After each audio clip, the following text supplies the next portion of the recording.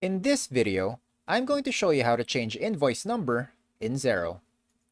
So first up, what you'd want to do is to log into your Xero dashboard. In here, you're just going to look for the company name right on the top left section of the screen, and you should see a drop-down. So give that a click and then select Settings.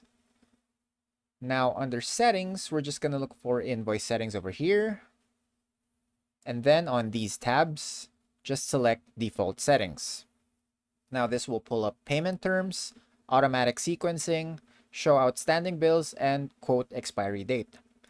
Now in payment terms, you can edit the default date for the bills and the sales invoice.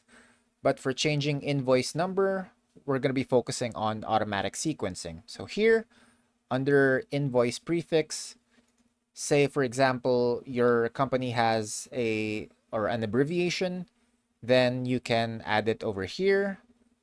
So maybe right now I'm using the demo company.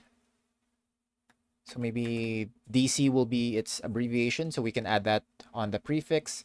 And then on the next number, this will be handy for tracking your current invoices.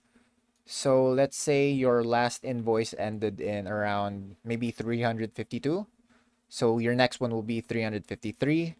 We're just going to edit this to 353, just like that.